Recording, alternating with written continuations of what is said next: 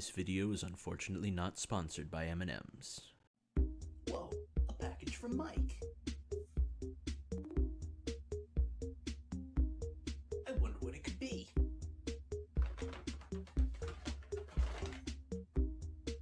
Oh.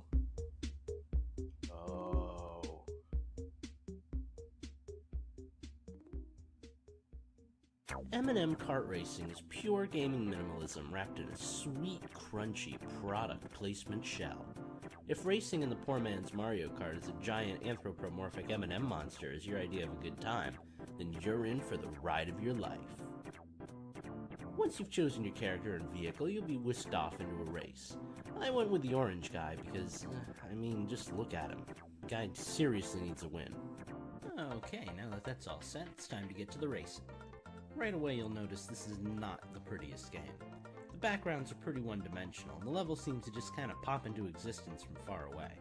And look at that gorgeous water. Eat your heart out, Mario Sunshine. And oh my god, the controls. You steer with motion controls, just like in Mario Kart Wii. But unlike Mario Kart Wii, the controls in this game are so touchy that anything short of a little nudge will send you into a corner. Oh, and jumping in this game is done by moving the Wii remote up or down. Even the slightest vertical movement will make you hop, and it's hard not to move the remote up while you're turning. Also, as far as I could tell, there was no way to reverse. This usually isn't a big deal in racing games like F-Zero, where the goal is to just keep driving straight the whole time. But M&M kart racing has a lot of little nooks and crannies where you can get hung up. So without being able to turn around, you're forced to drive straight and turn sharply until you do a 180. Oh, and while you're driving into a wall, you're treated to this lovely noise.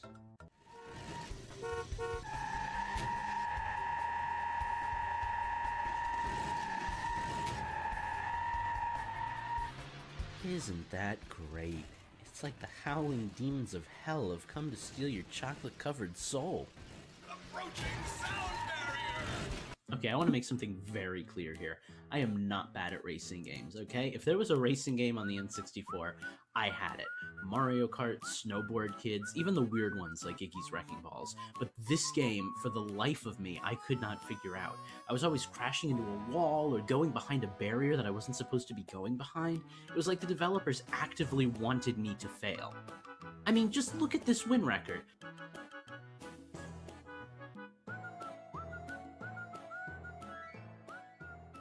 Good at racing! After a few free races, I decided to try tournament mode.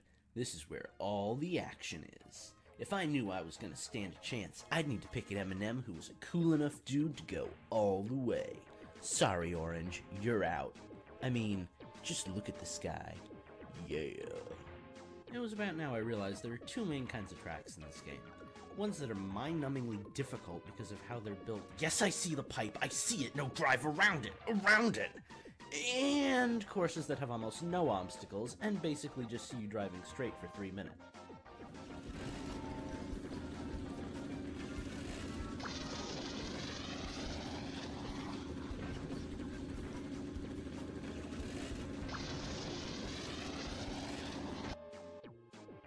Gameplay. The problem is, in either situation, the levels never really feel fun. The really frustrating courses, like the first level of the game, have all these little obstacles for you to get hung up on. Pipes or doorways or oddly designed turns that constantly hang you up and force you to turn around and restart.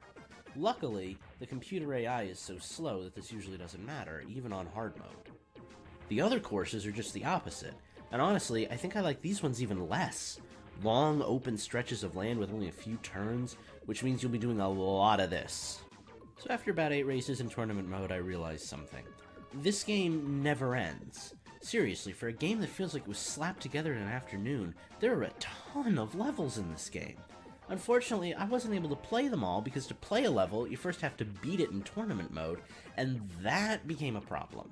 You see, on the ship level, there's this ridiculous turn you have to make onto a ramp. It's way harder than it looks. And because the controls are so sensitive, if you miss, you go out behind the ramp on the other side. And since you can't reverse, you've got to turn around while the M&M demons screech at you for your incompetence. Then you have to turn back around to do it again, and oh look, I missed it again! As if that wasn't bad enough, there's no way to restart a race during a race, so I had to complete all 3 laps first, even though by this point my rivals had long since finished their runs. But wait, now I'm slipping through containers and behind obstacles because video game, I guess. I finally got so frustrated with the whole thing that I just gave up.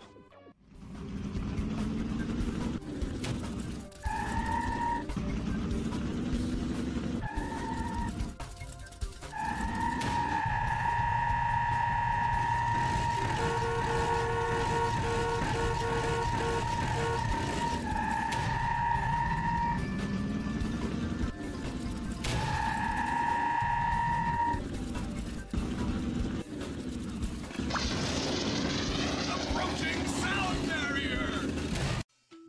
And that, ladies and gentlemen, is M&M Kart Racing. It's definitely not the worst game I've ever played, but it is by no means the best racing game out there. We're not done yet, though. We still have one other game to play. Strap on some suntan oil. That didn't make any sense. Inflate those volleyballs, boys and girls. We're going to the beach, M&M style.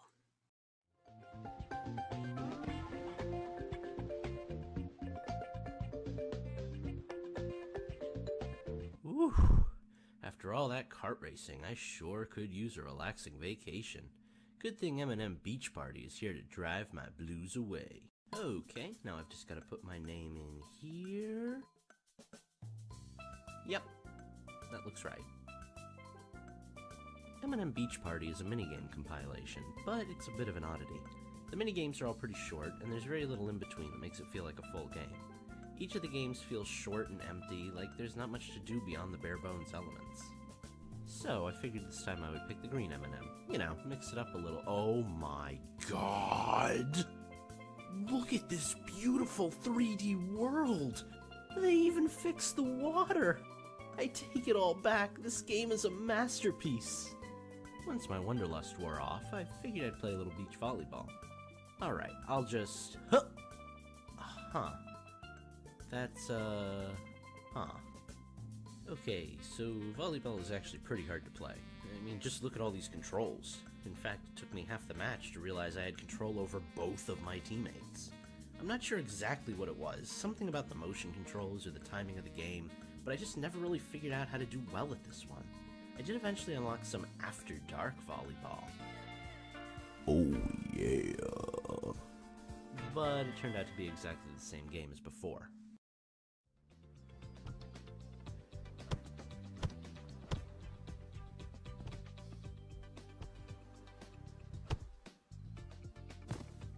Next up was the ring toss. Now, this one wasn't really that bad. It's basically just setting up your shot and flinging your wrist. If everything matches up, you ring a buoy and get some points. There's not much more to say, really. Nailed it. Most of the other games are what you'd expect. There's this weird mallet game where you're supposed to fling an angry potato man into these little M&M flowers. It's pretty basic. Not really broken, there's just not much to it.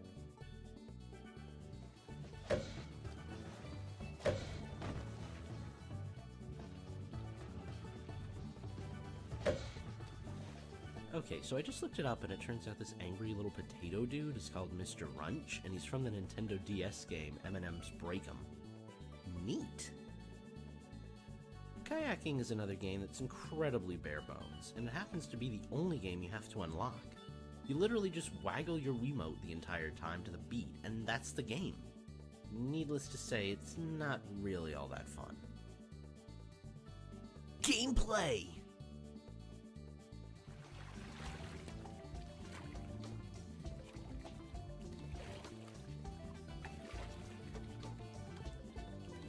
Do you like skee-ball? Then this next game might be for you. Skee-ball is exactly what it sounds like. You take a ball, you roll it down the slope, earn some points. Since I'm a go big or go home kind of guy, I decided to go for the 100-point hole every time. This strategy did not work out well. I just couldn't find the sweet spot where I'd nail a hit, so I ended up not scoring a single point. Ah well.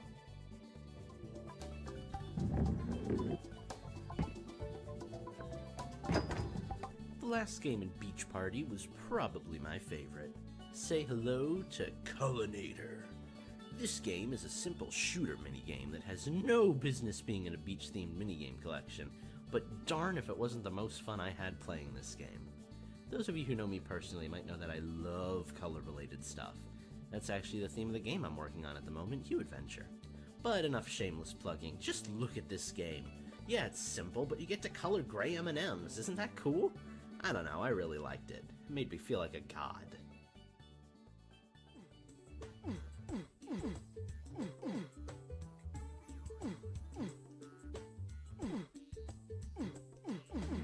Unfortunately, that's all there is to this one. There really isn't much to this game.